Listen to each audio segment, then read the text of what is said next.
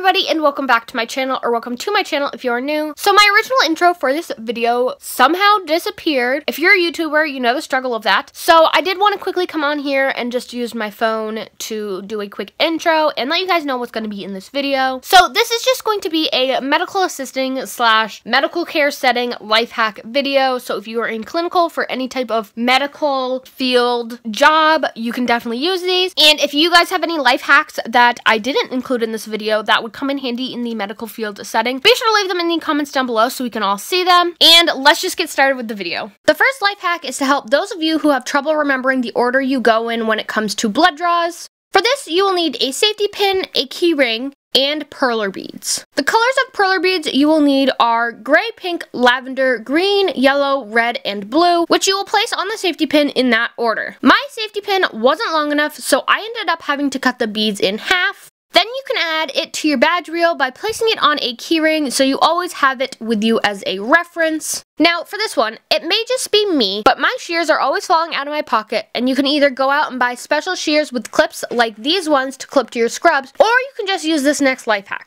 For this one, all you're going to need are your shears and an extra badge reel. Then you're simply going to attach the badge reel to the shears, and there you go. You have your own clippable shears.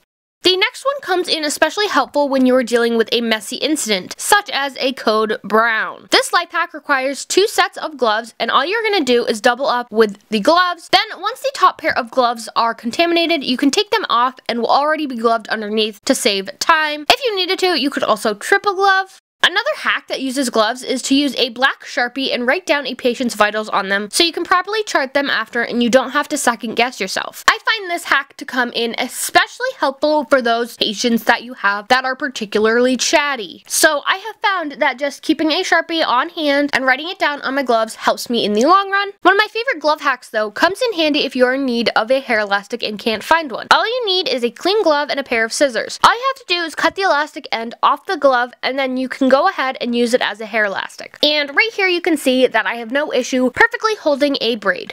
And the last hack I have for you guys goes back to the messy situation, but this time for one that involves foul odors. For this, all you will need are a mask and some Vicks Vapor Rub. So to prevent yourself from smelling foul odors, go ahead and apply a thin layer of Vicks on the inside of a mask. And then when you put the mask on, you will smell the eucalyptus from the Vicks rather than any foul odors. I highly recommend doubling up with the masks, similar to the glove situation. So those are just 7 life hacks for you guys. I hope you guys liked this video, and I figured some of these may come in handy for a bunch of you. Be sure to hit that subscribe button if you haven't already to become part of the Allie Packer Squad. I upload 2 to 3 new videos a week and would love it if you would hit that subscribe button. I hope you guys liked this video, and I'll see you guys next time. Bye guys!